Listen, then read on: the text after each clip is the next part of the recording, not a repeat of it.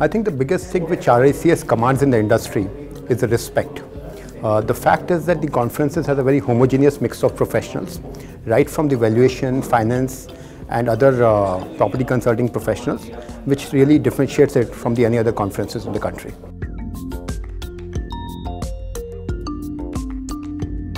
The speakers have an immense experience and a diversified experience in the industry. They are the ones who have seen a few cycles in a very short span of time, and they're able to bring the practical experience which they have faced while investing or doing asset management in the country.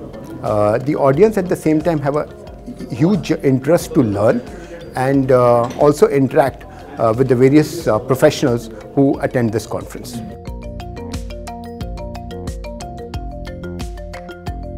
The panel comes with a huge experience on the alternate finance, the specific panel which I am a part of.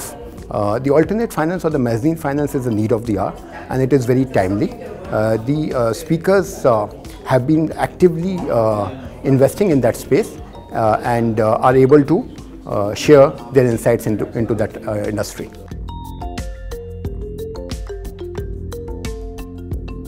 It's exactly 10 years since we had foreign direct investments allowed in India. It's a good time to review what happened in the last 10 years and also have a roadmap for future. So 2016 January, when we sit here, it is a good way to relook at what happened, and also since there's acute challenges facing around in the industry, it is very timely to have such a conference.